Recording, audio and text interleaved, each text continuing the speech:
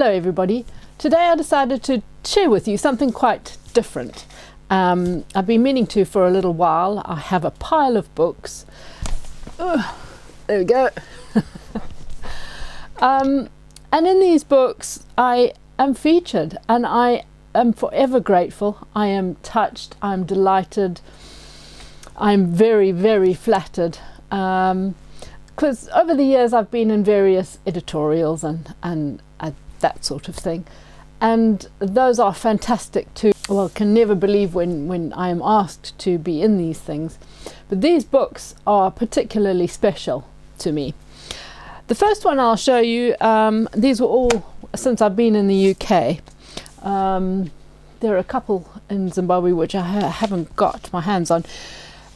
Anyway, in the UK, the first really big book that I was featured in, I had a phone call from an author called Andrew Haslam, and this wonderful book, a reference manual of techniques. It's lettering, anything to do with lettering, and in this book it's just fantastic. And he must have come to me with his photographer, must have been 2007, 8, something like that, I think. I know it's a long time ago, and it was quite a long time later that the book actually was published. I think 2011. Let's have a look at this. Published in 2011 by Lawrence King Publishing Limited. Anyway, so of course with my glass engraving, he wanted to include the sandblasting technique and my hand engraving technique in his book. Bearing in mind, in this book is everything from icing to painting to drawing to printing, road signs, you name it. He's just covered absolutely, leather, you know, even braille, you know, anything to do with lettering. It's absolutely incredible, this book.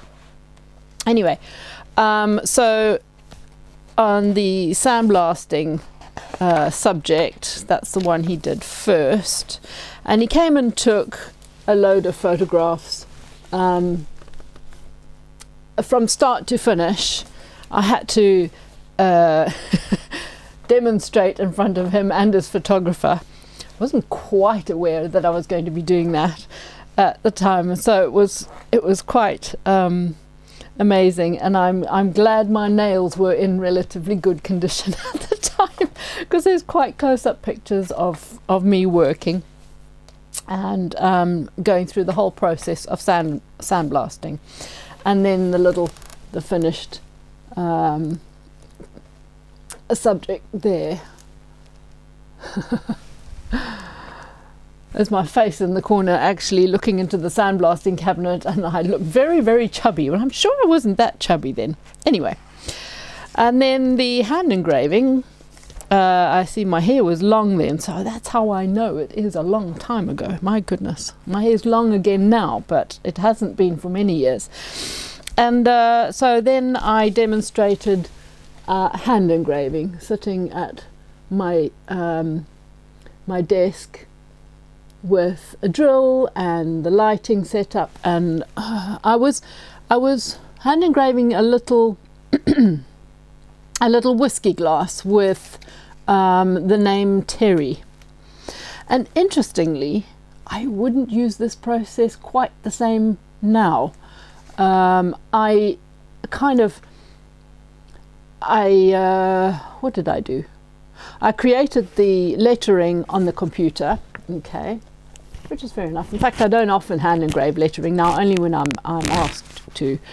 And I created it on the computer and then put it behind the glass, traced the outline, and that's what I used to do in the old days. And yes, you can still do that, of course you can. But I prefer to be a little bit more flowing now. If I was to hand engrave this. But what I did as well is I made the lettering quite thick, and then I added a little bit of texture inside just to demonstrate that you can do that. So it's just a bit of fun. It's, as I say, it's a long time ago, and I would offer something different this time if he came and asked me again. Anyway, so that's that one book. Lettering, a reference manual of techniques. Wonderful book. Then I had a fantastic guy called Paul Felix. Oh, what a superb character. And he came along and took photographs. He is a photographer. And this is the book of forgotten crafts. And what a wonderful book it is. As you can imagine, all the forgotten crafts.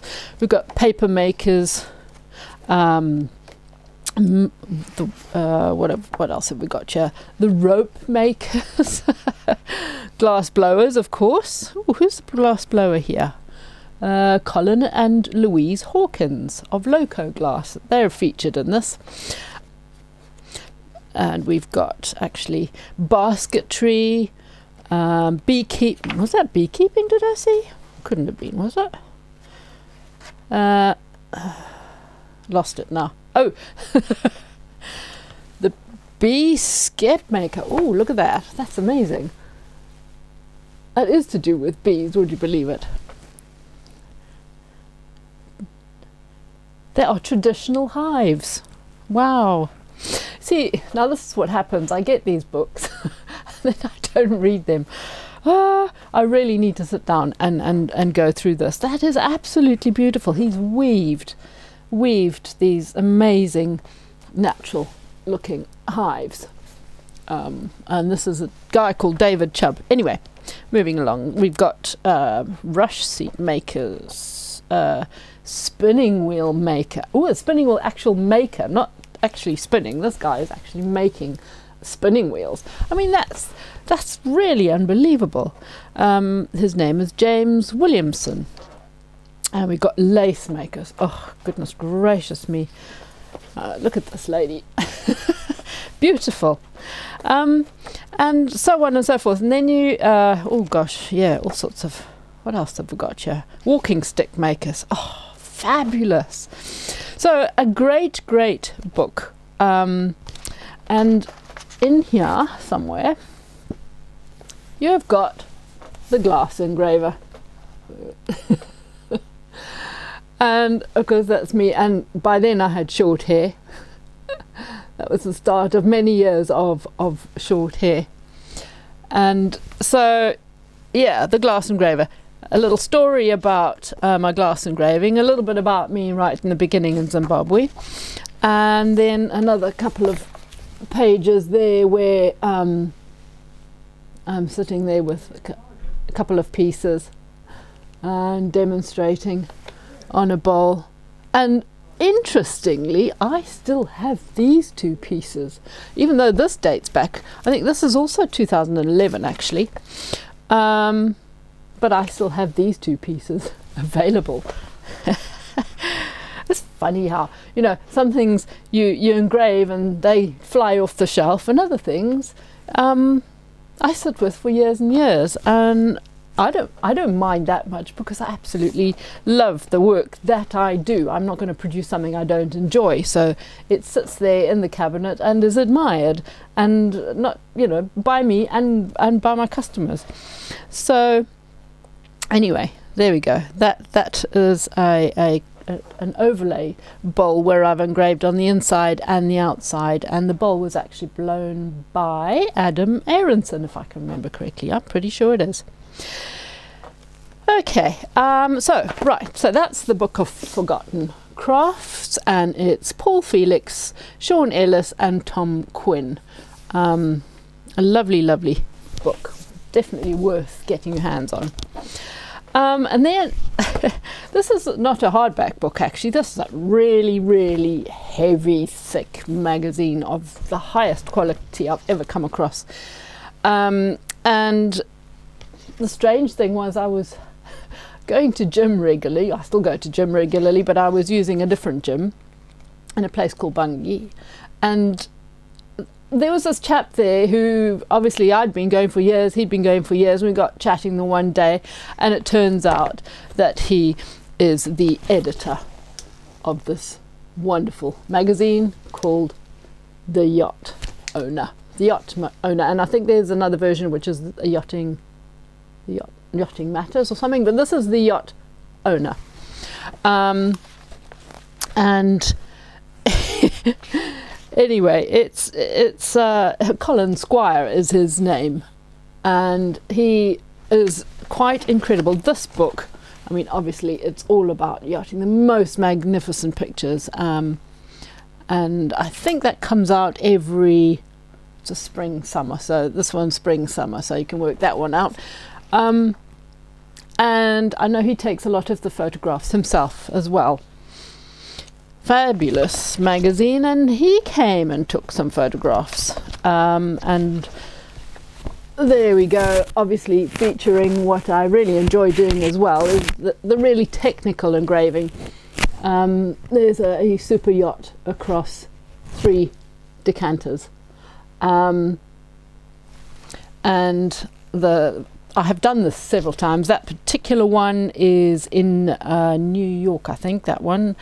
And then it goes on to another page where he has a couple of... Now these are pictures I took, these particular ones. They're going back quite a long time.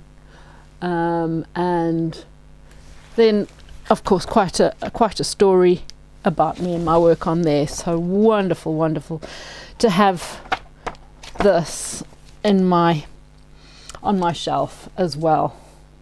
They are magnificent magazines, so thank you to Colin. And oh, here is an amazing, oh, so flattered to be in this. Dan Klein and Alan Poole have the dear late Dan Klein and Alan Poole now have this collection of glass. This is their private collection of modern glass, and the book is National Museums Scotland. Whoops, I'm just dropping all my books.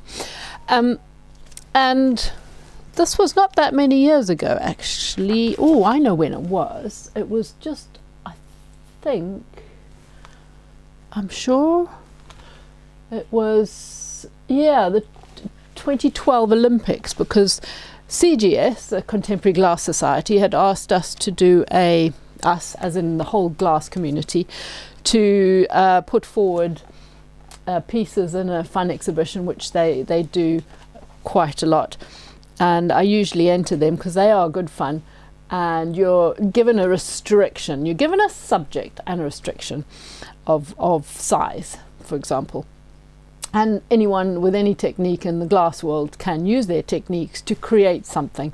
And in this case, we were asked to create a medal, any kind of looking medal for the Olympics. And so I had, obviously I don't make glass, I only engrave it. And yes, I do get pieces made, but in this case, I just got a lovely piece of crystal. This was only, I think it was about 3 inches. Was it about 3 inches? So it's very much blown up here.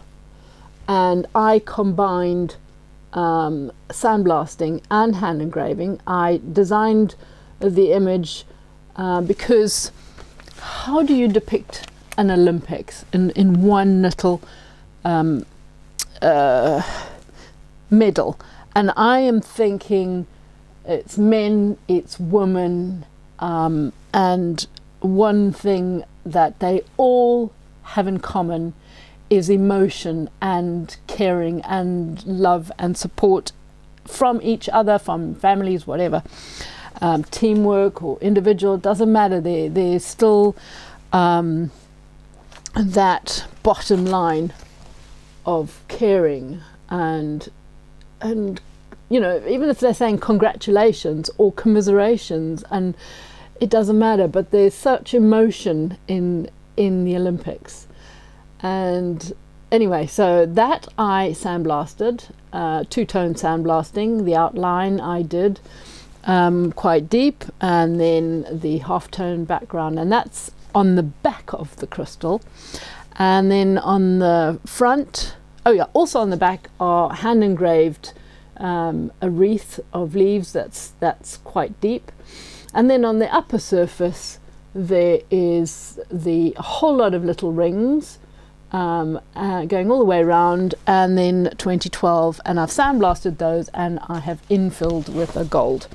So I was absolutely delighted that they bought this piece and put it in the collection, and that is featured in this wonderful book, which is just so many incredible works of glass art.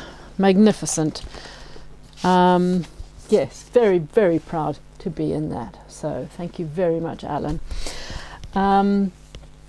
Right, and then the last one I'm going to show you is amazing. This is the latest one. This was October last year, 2019. The Glass Society and their magazine Glass Matters. And I was absolutely thrilled to be asked to be in this magazine. And I had the editor asked me to send some pictures of myself, and of course I took quite glammy pictures. And anyway, so then off I went to the AGM, which was held in Norwich last year, and he said, no, come on outside and I'm going to take a photograph of you. Now, it had been drizzling. I had to walk from the car. I'd shoved my hair up pretty much like I have now. And it was after the AGM, I think it was, or halfway through. Oh, I can't remember. Anyway, I think it was afterwards, because it was starting to get dark.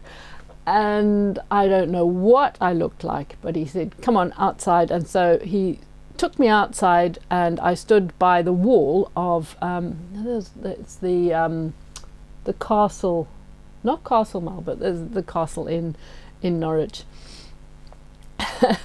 And he snapped away, took some photos. I never got to see them until I saw the magazine, and you know what, I thought he was right. It's quite a natural little photograph. And I'm standing there by the wall, my hair's a little bit messy, my lippy's worn off, and hey ho, that's me for real. And anyway, so it's the whole story of me and my work and life. The picture of one of my buildings on an optical crystal block, and a bit more about my work. I sent him a whole lot of my photographs. These, of course, are my photographs, and he was going to choose. He made a really good choice. I love what he chose. This is one of the latest pieces I've got in my display cabinet at the moment, called Roses Are Green, and it's a beautiful lead crystal bowl, well, vase really, if you like, that I had made by Steve Bradley. Crystal overlay, so it's thick and clear in the middle with the overlays of colour, which I've cameo engraved through. So delighted to have that in this magazine. And interesting how he also, the title, absolutely brilliant. Of course, I was born in Rhodesia, so that is absolutely correct, but of course it is now called Zimbabwe, and when I left in 2001, it had been Zimbabwe since 1979 or 1980 or something like that. Anyway, from Rhodesia to the UK, why not? I was born in Rhodesia, in Salisbury, a very long time ago. I almost forgot. It was like last week, I think. I got a book in the post, and I thought, my goodness, it must have come to the wrong address. I thought, no, it's definitely addressed to me. And if you can make that out, I thought, well, it's not even in English. I'm not even going to try and say it. I think it's German, possibly. Yeah. If you can, I think it's an education book by the looks of things. Now, I remember several years ago, in fact, not just by one, I had been asked by several people over the years, can we use your image for a book? And I thought, yeah, that's fine. As long as you mention my name, that's fine. And so this book comes along, and it came with a letter, and this is from the is it from the printers? I'm not sure if it's from the printers. Whether it's the editor, the printer, the school, or whatever, I'm not really sure. But it's Zurich. It came from Zurich, and we are happy to send you a copy of the first edition. You will find your picture on page 99, and so good heavens! And there is my little picture, engraving a Japanese dragon, and that is one of the most popular pictures that I have ever had on the internet. I know because the statistics tell me it is viewed and saved so many times, and a lot of people ask to have this dragon on a glass, but of course many never come back to me when I tell them how much it's going to be, because the dragon is all the way around the glass and it is all hand engraved, and that is a lot of work. But I guess people don't really realize that.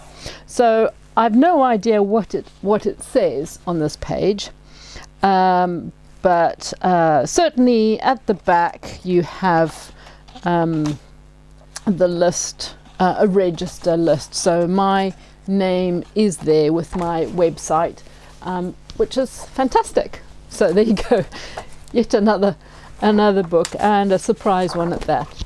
Big thanks to everyone who asked me to be in their publications. I am forever grateful. I hope you enjoyed that, and if you want any more details on these books, obviously there are several of them available still, so you may want to purchase one and stick it in your bookcase at home and have a good read, of course, not like me, who quite often leaves them. Thank you very much for watching, and see you soon.